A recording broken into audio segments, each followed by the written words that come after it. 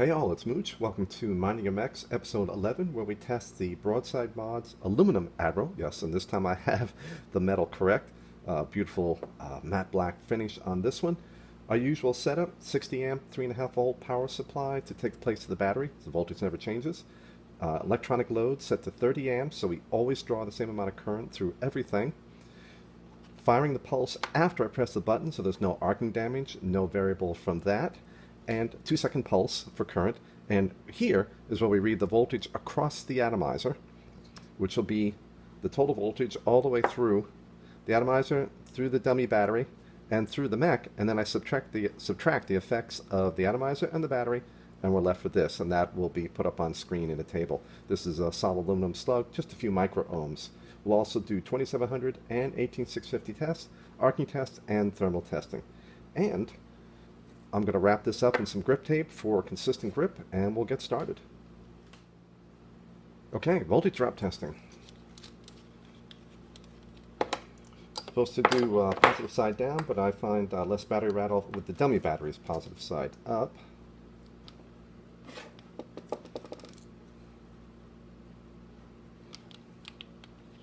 And I always try to leave a little gap here, because that lets me know I'm tightening down onto the battery and not leaving the battery loose inside. Though, if it's very loose, you can hear it rattle. Okay, and we should see 0 there. Good. Alright, what I do is at least 5 presses, and I throw away the high and low. I keep the middle 3, and I average those for the voltage drop. And here you'll be able to see 30 amps approximately, and then here 30 amps where it's drawing. And so I'll press the button, no voltage drop, and fire. 0.041, 0.041,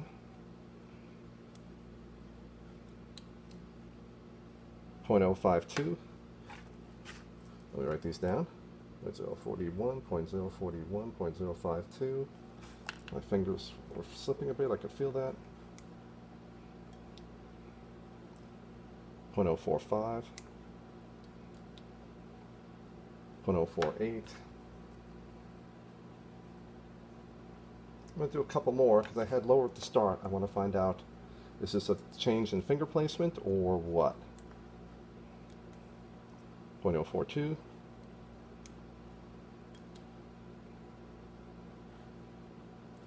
That one, finger was totally off. 0.057. I'm getting more inconsistent results here.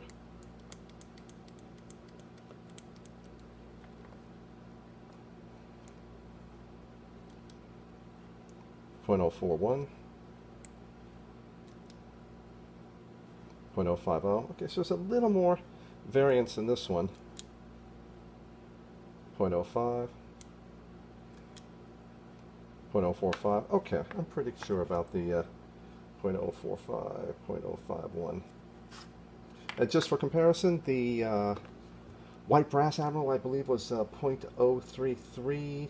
Copper Dreamer was like 0.026. So we're down low. The differences are, I think, are going to be minor once we look at the calculated power levels. I won't be doing any resistance checking of the tube. It's just, the data just hasn't been consistent enough in how I can measure.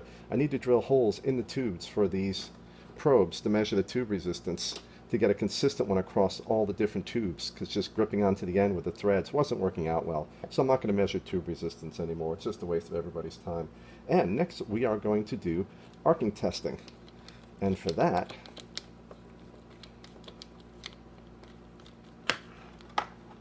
we're going to switch to a 0.1 ohm load with 2.2 ohm resistors in parallel, and we're going to use a VTC 5A.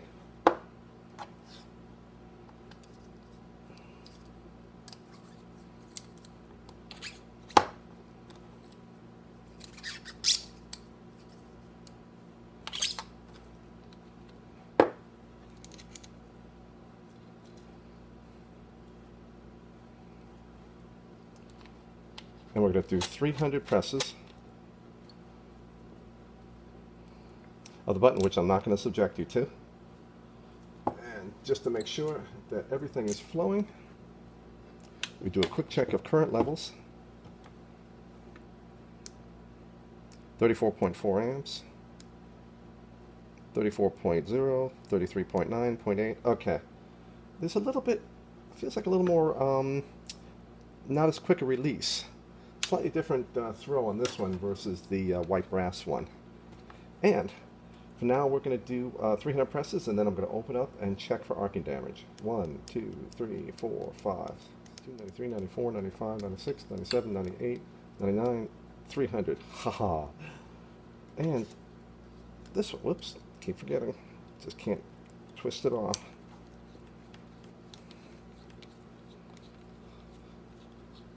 This time I'm not going to burn myself on the heatsink. And the button is,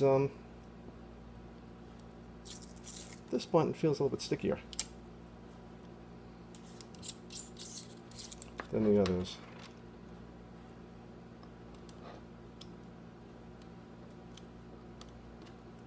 Well, everything seems to be fine. It may just be a little breaking in that needs. And we can, oops, I had it apart to take a look at the arcing. And what I'm going to be doing is taking a look around the outside here, because this clutch plate, when you press down on it with the button, spreads out and makes contact from this pin to the outside of the mod. So I'm going to look along the inside edge here and around this, and for that, trusty magnifier. Okay, I see a few contact marks, but no, I mean, it's quote arcing unquote, but it is tiny. It's as little as the copper broadside and less than the white brass. Now, that can be tolerances. It may not have to do with the metal. I don't know. And looking at the clutch plate, a few of the tiny marks also. Mostly some on the top plate, some of the top plate, some on the bottom, so it's evenly distributed. So not a lot of arcing damage there, and you can get rid of a lot of this using, if I can find them, Scotch-Brite heavy-duty scrubber pads. Take out the pin, and you just go around to clean that, and then this, looks like it's plated. You don't want to remove the plating, so you just carefully try to smooth out the high spots from the arcing damage. The pits you can never get rid of. And that's it for us. We'll go on to thermal testing and see if they would look for any hotspots and where heating occurs in this mod. Except that I completely forgot to do the 18650 voltage drop testing. So, see if there's any difference. I don't expect it because I didn't see difference in the other ones. But let's check what we get for a voltage drop.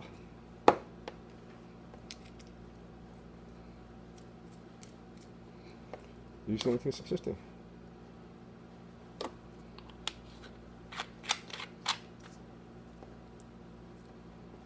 Okay, and get the button back here.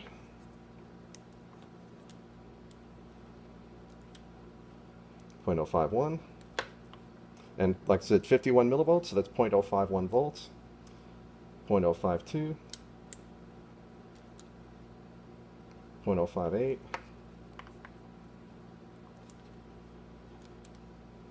0.057, 0.058, 0.058, 0.052, 0.057. This is 18650. Sorry, writing it down. 0.057, 0.058, 0.058. All right, that's pretty consistent, 0.058. Versus the 0.048 or so, 0.047. So there's a slight difference for this one between the 18650 and 2700 in the aluminum one. And I don't know why, because the pins at either end are about the same, but there's going to be some variation no matter what, because just different button pressures, this will always be the same. On to thermal testing. Okay, we have the Mech here wrapped in black electrical tape to increase its infrared emissivity. Even though the mod itself was coated, we probably don't need this tape, but just to be consistent from one mod to the next, we'll have the tape on it, and I'll remove the tape at the end. And we're going to apply 30 amps continuous. Now, on the white brass one, it is actually, my fingers seem to be heating up the atomizer, since there's no coil in there, more than any kind of heating does, internal heating.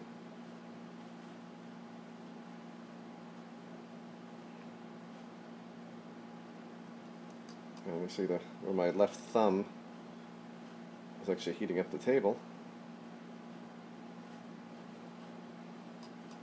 Okay, we've got maybe a degree, maybe, down at the bottom.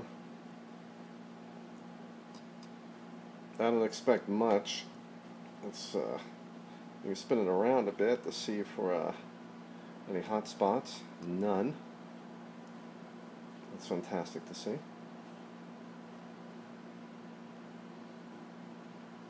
Alright, there we go. There's a little heating in the button. You can see the seam where the button right about here, the right edge of my thumb. The heating, but it still hasn't hit my body temperature yet. And this is 30 amps continuous. This is brutal. This is much more than any vapor is going to do. But it shows you that the heating in the aluminum is a little more than the white brass, which makes sense because the resistance of the aluminum one was a little higher than white brass. But we still haven't even hit body temperature yet. See, my thumb nail, and a lot of my thumb are about 31 Celsius. And where are we now? We're like 28, 29. Heat spreading seems to be pretty good here. You can see the atomizer is cooler, so all the heat's coming down, all the heat, quote unquote, fraction of a watt's coming in from the left. Okay, after all this time, it's still not up to my body temperature yet, and that's good enough.